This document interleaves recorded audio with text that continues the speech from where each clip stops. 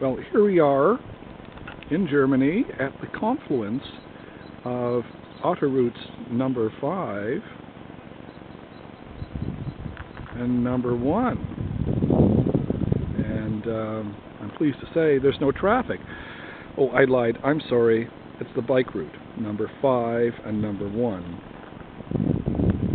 And I've been eating supper here for the last hour or so. I haven't seen a single person. I did see one stag that ran away.